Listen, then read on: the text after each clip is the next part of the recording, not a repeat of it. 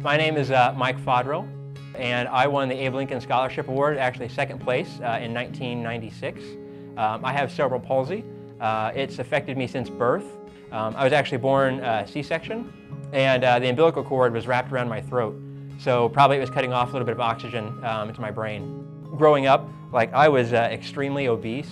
I had really difficulty using my left side is where the cerebral palsy kind of affects me. So when I was like 8 or 9, I was basically in a wheelchair almost full time, and the doctors thought that I would have to use a wheelchair for the rest of my life. They just didn't see any way kind of around that.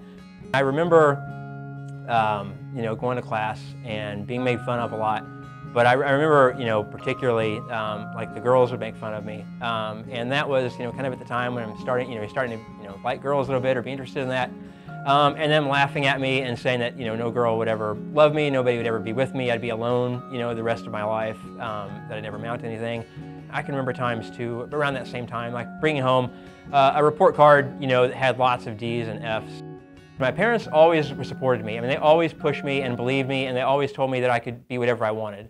But it was really once they enrolled me in the martial art class in Tong Soo that got me there, because here was my instructor, somebody that didn't know me before, somebody that wasn't my family, but took the time to believe in me. He was the first person I really remember outside of my family, which were always supportive, but to really believe in me and to set goals for me. And not just to set goals, but he expected me to do them or to achieve them. And it took me 4 years to take my first test. It takes most people 3 months, but it took me that long to be ready. And I remember on that first test, on the second try, I actually broke a board with an elbow strike.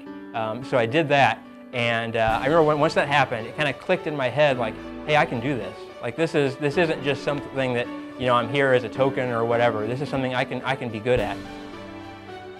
And if it weren't for the Kiwanis Scholarship, I'm not sure if I would have been able to go to a full-time undergrad program. I don't know then if I would have a professional career now that I love. My job here at Tangram is really fantastic. I go out and I talk to other organizations that can help us help other people with disabilities. If you would have asked me in high school if I would be doing anything like this, I'd be like, no way. There's no way in the world I would ever be working with other people with disabilities, because I don't want to be seen in that same light. But as I've grown, I really wanted to give back, and I've really come to terms with my own disability, that it's a part of who I am, but it doesn't define me. I think back at that kid, in the wheelchair, who didn't believe that he had much of a future, I'd probably still be him. I might still be living at home, in that wheelchair, looking for whatever little opportunity that I could. But I certainly wouldn't have think that the world's my oyster as I do now if it weren't for Kiwanis and everyone else who's kind of helped me along the way.